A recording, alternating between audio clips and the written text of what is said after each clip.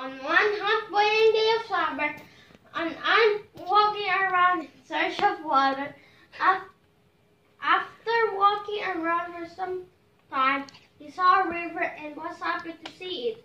The bird who was sitting on a nearby tree saw him climbing up a rock.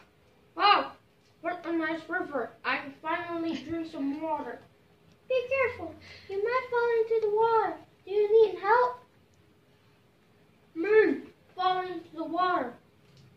I'm not afraid. I don't need your help. Really? Are you not afraid? What if you fall and drown? What are you talking about?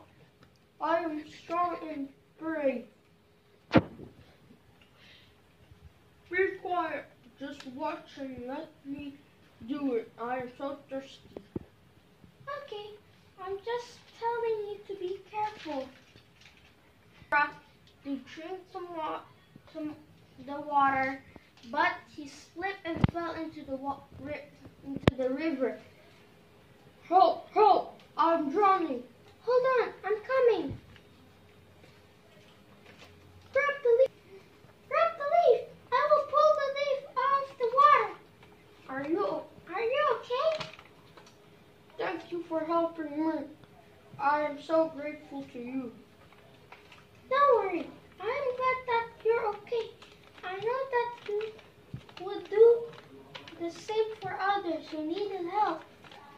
Yes, of course. Done talking, a hunter arrived in the forest and saw the bird up in the tree. That's a beautiful bird. You stay there. I'm just gonna aim this gun at you. The hunter suddenly shouted, and this alarmed the bird to flew away. Ouch! Ouch! Get off me, you little ant. I will not let go until you go away.